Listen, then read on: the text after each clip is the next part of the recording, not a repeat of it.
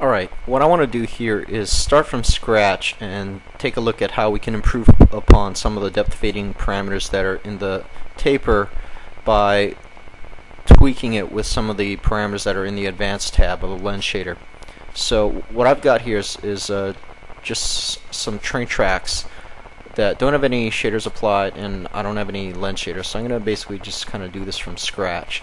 So I'll start just by creating a new partition, and I'm going to assign a material to the partition.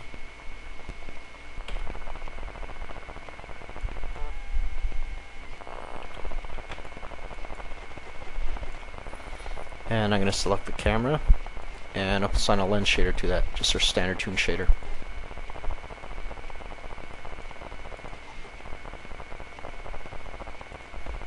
Cool. Alright, so I'm going to go and take a look at some of the parameters under the depth fading under here.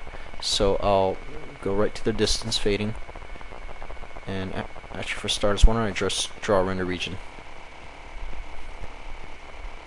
Oh, I also want to enable ink only and set my region to show alpha so I can get a better look at the line.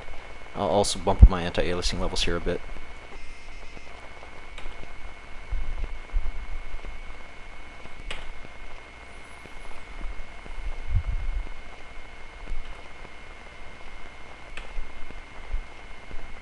Okay, so that's pretty ugly.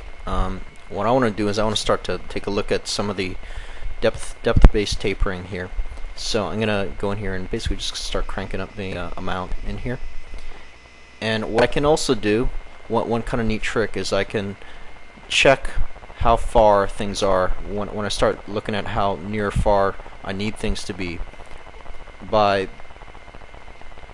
going into my 3D scene here, and if I take the furthest thing away from me, there's a parameter under here where I can enable the distance to the output camera. So in here that's like about 107. I can sort of open it up a little further out, and I'll set my depth to something like 150, for instance.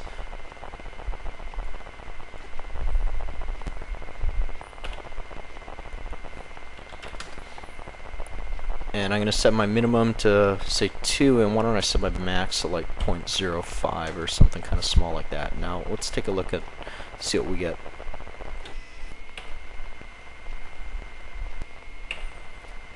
Okay, this is still not looking too pretty. What I'm going to do here is I'm going to increase the exponent field under the power, and I'm going to bump it up so it's a little bit more like inverse square, and let's see if that changes anything. Alright, so it's pretty significant actually.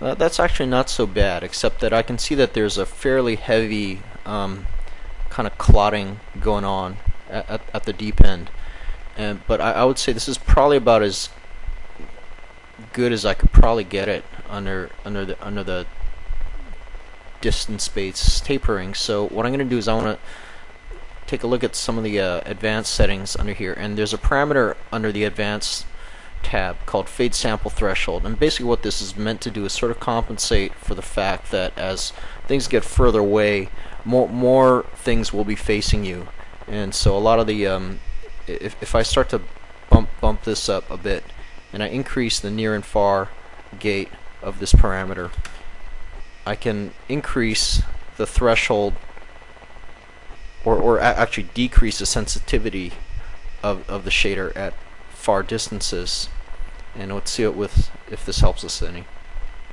Okay, so that's not too bad. That seems to actually be helping quite a bit. I'm gonna let this go a little bit more, and what I do notice though is if I look at the outside of my rails, there's a contour that's sort of intruding upon that has to do with the environment contour being kind of brought back into it. And what I want to do is I'm going to tweak that a bit, and I'm going to do that not in the lens shader, but I'm actually just going to add something to the scene for a second. So what I'm going to do is I'm going to actually get a sphere here, get primitive sphere, and I'm gonna kind of go and kind of scale it up a bit. Just kind of put it around my scene, bump it up a bit, and I'm gonna throw a Toon Host shader on it. And let's see if this helps us any.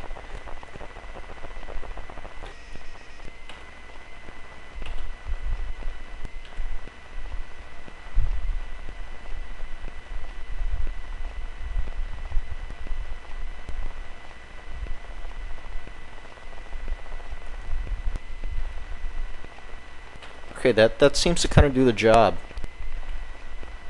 That's not too bad. All I have to do is increase the anti-aliasing over there. But why don't I hide this just so we can see what kind of difference it makes.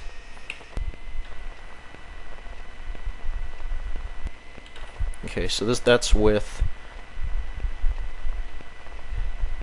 actually without, where it's getting all thicker. Okay, and I'll bring it back again just so we can see one more. Okay, there we go. So we can see it's a pretty significant difference here. Now, and one of the other things here also is if now the only parameters that I've adjusted in this case, from starting from scratch, is the tapering, the distance tapering, and the fade sample thresholds in the advanced tab. Now, on top of that, whatever I've done in here, in terms of the distance fading, I can scale that by modifying the spread in the basic appearance tab. So this value still applies and will scale whatever you've set under these parameters. So if I were to set this to say 1, for instance, I can have my line weight while still enjoying all the effects of the depth fading and the advanced, fade sample threshold stuff.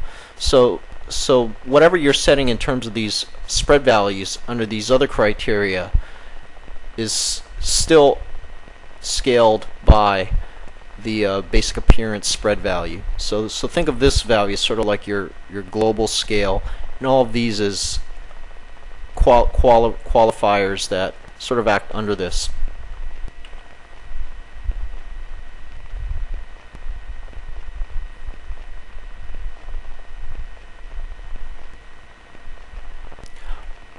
One of the other things you're going to notice here is that we only kind of pick up the front sides, or the back sides of these ties here, and that's something that I did kind of deliberately during the modeling phase, where if I take a look at the right view of this, and I'll just pick one of these ties here, I made sure to kind of bevel it and swerve it outwards so that there's a softer edge, so that the Toon shader will tend to want to soften these front-facing edges, because I thought that it would get a little bit too busy showing every edge as we have to look down the track ties.